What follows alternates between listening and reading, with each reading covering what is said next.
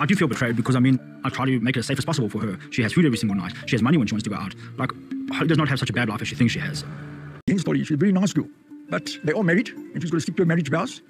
She can't just throw the towel in every time she has a bit of a hiccup and go back to her home country.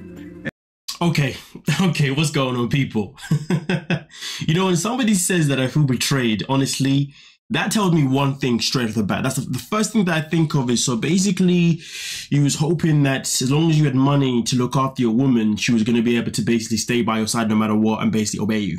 I mean, we're talking about old school stuff, you know what I mean? Back in the day, you know, the man was the provider and the woman did everything else, right? Okay, cool. And in that situation, women never left because where could they go to? They couldn't necessarily work, or if they could work, they couldn't really earn enough money to do certain things, and bloody-daddy-daddy-da-da-da. It depends on what past you want to look at, right? But I'm just keeping it there. So I understand him still having this old school type of mentality, but guess what though, buddy?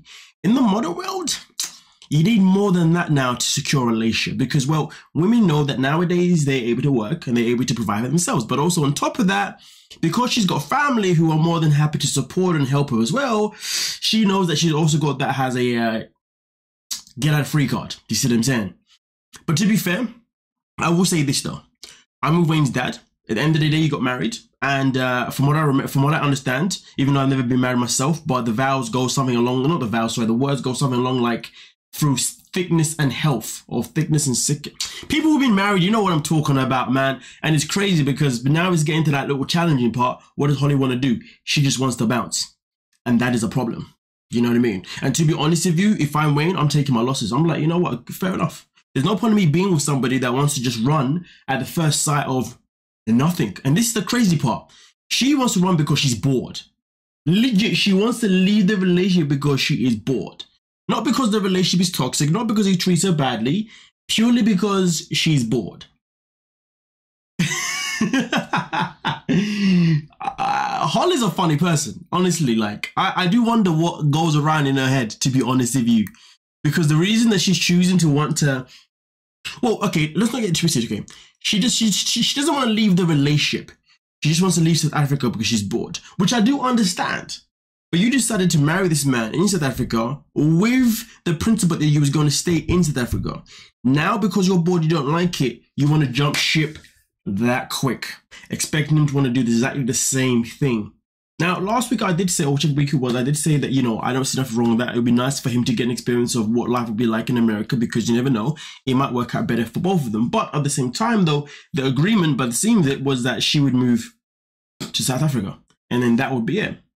So really and truly, I understand why he feels betrayed, but at the same time, I wouldn't linger on that feeling, because relationships, marriages, they require more than just you providing, buddy. That's just the reality of it. But we continue. I feel like I'm losing parts of myself. I don't want to stay somewhere I'm not happy. Life's really short, and I don't know what to tell him. But I can't live like this. But again, like, you could live in America. You could take the steps to that. You could be happy there. And then I won't see you until my visa gets approved. Is that what you're saying? Feels like, okay, well, I can go back to America. It's the easy way out, you know? It's easy for you to go live the American life. No, it's not. It's not easy. Yeah, it's easy for you. I mean, it's easy for me. You've got a house to go back to. Your family support you. You know what, though? I find it quite fascinating how Holly doesn't believe that what she wants to do is the easy way out. But here's the thing, though. Here's the thing, though. We've got two perspectives happening right now. Holly's not saying that I want to leave our marriage. She's saying that I want to leave South Africa and go to America and be with you. Wayne, on the other hand, he's taking it as, no. You want to just leave me because you know that I will not go to America because this is where I want to be. This is where my family's at. This is where my best friend's at. Obviously, his dad and all that kind of stuff. So this is the issue with the conversation here. The issue with the conversation is that his whole angle is that I'm not willing to have a long distance relationship with my wife. I married you so you could be here with me all the time. We've already done the long distance. I didn't like it. I hated it. But now we're here. This is what we're doing. If you leave for America, I then got to wait God knows how long till my visa comes to me to come and see you anyway. And then when that happens, I then got to live with the idea of the fact that you have to look after him, which I don't want because I always want to be the provider because that's what I want to do. So therefore, it's going to bother him that he won't be able to work. So I understand why his perspective is exactly where it's at. You know what I mean? But in relationships, there needs to be a room for some form of compromise that's going to work. And I just feel like for these two, if there's going to be any compromise, sadly, to be honest with you, it's going to have to be on Holly's side because Holly's the one that's already made the choice to up and leave her life in America to be with him, okay?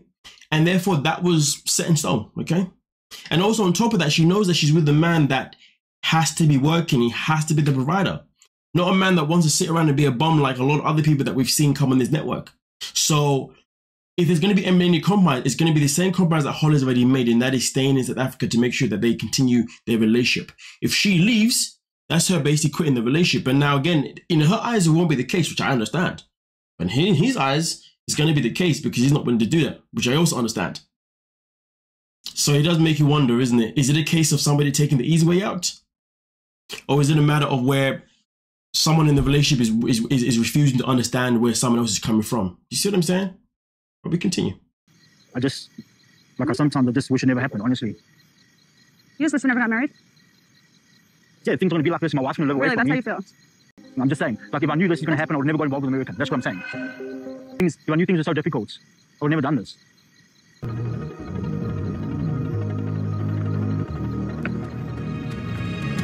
I don't really think there's any need to be saying things like that. To be saying that, you know, I wish I didn't do this. You know, to be saying that, you know, I should have never really got married to an American. I don't really think there's any need to say that, to be honest with you. I just feel like sometimes people forget that life is all about trial and error.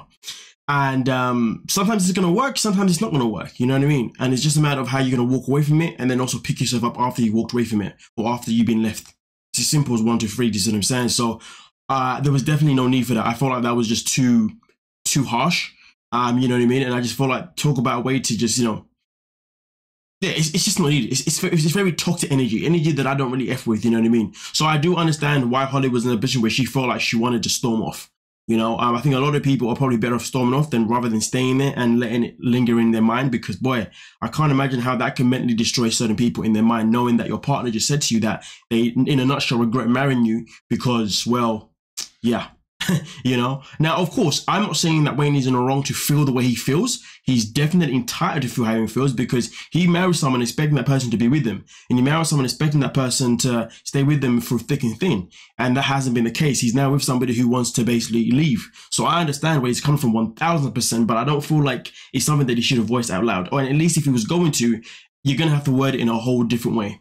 Okay? I just felt the way he worded it and even the way he tried to recover, or the way he worded it, just really didn't help in a nutshell. Do you know what I mean? It was just insult after insult with that one. So yeah, Wayne definitely needs to work on his delivery of certain things because goddamn boy, he was dangerous. She's okay with having this long distance thing going. I'm not okay with it. If Holly goes to the United States, it could be the end of us. And boom, bam. See?